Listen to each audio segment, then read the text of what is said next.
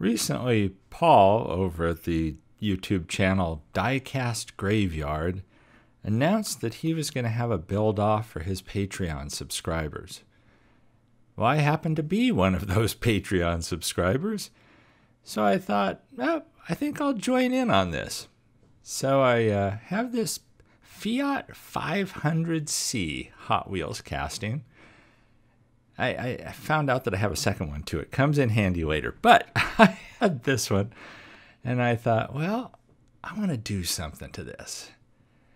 So there's the casting. I've already drilled it out at this point. It has a metal base and a metal body, and then it has a whole bunch of plastic crap stuck to it. The engine, the exhaust, and the windshield are one piece. And then the big spoiler and the roll cage are another piece. Well, I'm getting rid of that roll cage chunk. And yep, it's JB Weld time. I got out the tape. I wanted to fill in the roof was the first thing. I wanted to have this thing have a smooth top to it. I guess for a lack of a better way of putting it, I wanted it to have a more classic look. If that's the right term, you'll decide on that later. But I thought I wanted to completely fill it. I considered very briefly giving it a back window. And then I thought, no, I'm just sealing that off. I'm going to have it all be smooth. So here you'll see me fill this stuff in. It's just good old JB Weld. And you'll see where this ends up.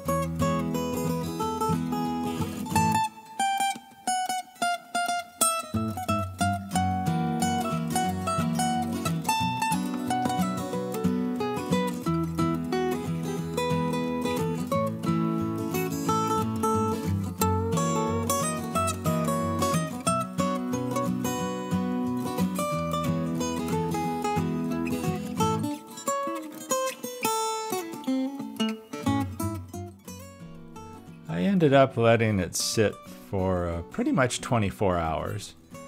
Got back to it the next night, and there you can see how it sets up. That's after I peeled the tape off, and I really like how that works. Obviously it wasn't perfect, so then I threw some Bondo glazing and spot putty on it, and then just proceeded to sand the heck out of it.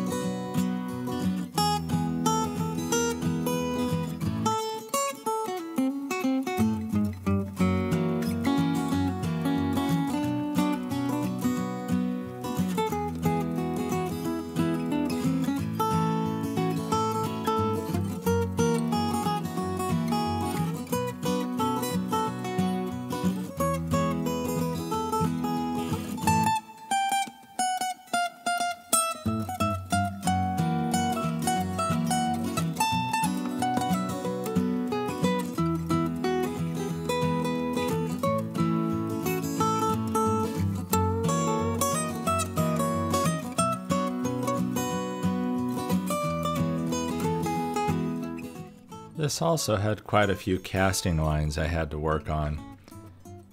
So there was quite a bit of filing involved. Went over it with the Scotch-Brite pad as well. And you think you have it looking good. But then you hit it with primer, or in this case with the Duplicolor Metal Cast base coat. And I've done it at this point, and what it revealed is I had a lot more work to do on the back. I just didn't like how it was turning out. It was relatively smooth, but there were still some areas that needed work, and the primer really revealed that. So after I worked that out, I hit it again with the Duplicolor base coat, and at that point I'm pretty happy. And this is something I've done on other castings, but I'm going to put Duplicolor paint, the metal cast paint, on this when I'm finished. But what I like to do is if there's areas that are black, I like to paint them ahead of actually doing the red. Well, I let the cat out of the bag. This one's going to be red. But before I put the red on here, I like to paint the black, in this case on the grill, with the Citadel paint. And that was all I ended up doing on this one. On others, I've done some other things like, an entire roof or, stripes down the side or whatever. And then when you throw that metal cast, it's basically a red clear coat, or the metal cast colors are like a clear coating. There you can see it. And I like the effect of that over the black because you can kind of in a weird way see that red cast to it in the right light. So at this point it just has the metal cast paint on it. I haven't clear coated it at this point. I'm putting on some of the details. I used the Sharpie silver pen to do that. And off camera I actually hit it with the Tamiya clear red. But that basically takes care of the body itself. And it's at this point I realized that I had this other casting. Notice this one has a chrome engine, chrome windshield. And I thought, well, the other one had a black one, and I could try chroming that. Or I could try protecting the chrome on some areas on this one. And that's what I'm doing here with the liquid mask. I'm covering the areas that I want to remain chrome, because once I have them protected, I'm going to throw this in super clean to have it strip off the chrome in the other areas. Basically, everything except the engine and the exhaust. Once the chrome gets stripped off the other areas, those areas are black.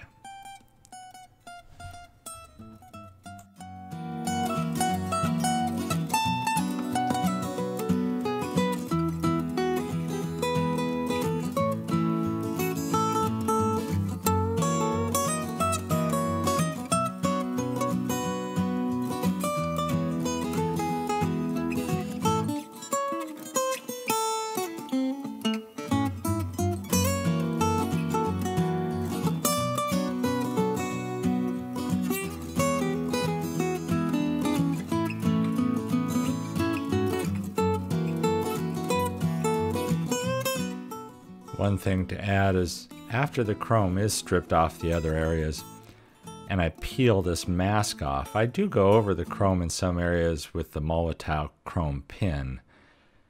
And to be honest, I'm hoping the chrome survives the trip to Paul's. This car is being shipped to him as part of this build. Whoever wins the build-off is going to get all of the cars involved in the build-off. And as I recall, they're also going to win a car that Paul builds himself. The Beatles were kind enough to donate the real riders off their van to this build. I thank them for their generosity. As I mentioned, the chrome that got stripped off, one of the areas was the windshield, which is now black. It is not a clear windshield on this. But I wanted it to be shiny. I couldn't really dip this chunk in gauzy. Yes, gauzy! And so I had to figure out what I was going to do. So I just brushed gauzy on. I just put a light coat of it on there, just as if I had dipped it. It's still got a nice protective shiny coating on there. So this was something that I tried. I wasn't sure that it was going to work, and it worked out better than I hoped. It actually turned out pretty well. So for those of you playing the Gauzy game, I have mentioned it in this, and it has made an appearance. I did detail some of the interior there too. You'll notice that windshield part has the gauges and the steering wheel on the other side of it, so I did hit those with silver, but nothing fancy. You can't really see the interior on this casting that well. I did polish up the base with flitz. I didn't want to paint it black or anything, so all I really did on this part is detail the parachute on the back with Citadel Mornfang brown paint. I masked that off before I started polishing, just because I didn't want to be painting over polish. So everything else except for the and I don't know if it might have slipped into one of the earlier shots, but I masked off the chute on the back and where the axles, where I'm going to hit those axles with super glue when I put them in, just to make sure none of the polish got into those areas. After polishing, I did clean this casting, the base, with IP, isopropyl alcohol. And here are the wheels. There's the ones that were stripped off the Beatles van. The front wheels worked perfectly. They just basically were drop-in replacements. On the back ones, the axle wasn't wide enough. So I ended up cutting the tip off of another axle. And I didn't want to make axle tubes on this or anything, so I just slid that longer axle through. Took a little super glue, and I've mentioned before those little fittings that you see over there on the right. They're just basically tiny little, for lack of a better way of putting it, tube. They're some kind of jewelry fitting. I forget off the top of my head what they're called again, but they're little crimps. Apparently there's a tool that you can use to actually crimp them without breaking them. I don't have that tool. And when I've tried pliers and just pressing them all different kinds of ways, it hasn't worked. But using CA glue on them, and that was the accelerator I put on it there, that works well. Yeah, it's not going to go anywhere. You'd have to beat the hell out of the end of that to get it to go. So there you see the axle in place now, and I'm just using the CA glue because I had to pry the prongs open to get the other axle out. Drop this one in, hit it with the CA glue, hit it with the accelerant, and we're ready to rock. Did the same thing with the front axle, as you'll see here in a second too. And what you see me doing is just that when you see me put the accelerant, all I've done is that there's the spray cap, the spray top to the accelerant. I just unscrew it and, use the other end of it, let it drip onto there. It's not the prettiest way to do it, but it may be the cheapest way. Lord knows I'm nothing if not cheap. So if it works, that's all I can ask for. So obviously it's rolling really well. That's what I wanted.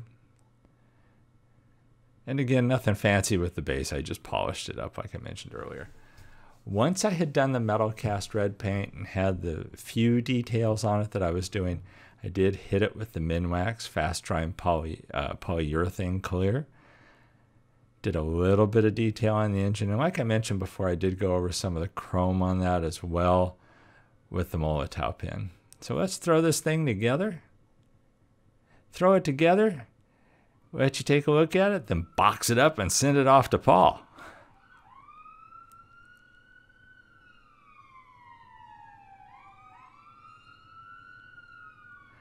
I'd like to take this moment to thank Paul for having this build off for his Patreon subscribers. Paul has an excellent channel. Please check it out. I will put a link to it down below this video in the description, but I'm pretty sure, if you're subscribing to me, I'm pretty darn sure you're subscribing to Paul. So if a few of you have somehow missed it, go check them out. So there's where we started. There's just a lot of crap on that thing. Here's where we finished. And I am glad I kept the back closed off. I'm sure there's going to be some kind of comments about it, but you need to see out the back. Why? If I'm rolling along in this thing, I don't want to know if anything's coming up behind me. It better not be. And if it is, I'm probably going to try and outrun it anyway. So I hope I do well in the build-off. Keep your fingers crossed. And be sure and check out all the other builders. Paul will be doing a video of the build-off. And so be sure and check that out. Go to his channel, check that out. It will be coming up here in the not-too-distant future. I believe the cutoff date for the builds is the middle of September. And so it'll be sometime after that. So I hope you like this build. It's a mean-looking little thing, isn't it? Thanks for watching. Catch you in the next one.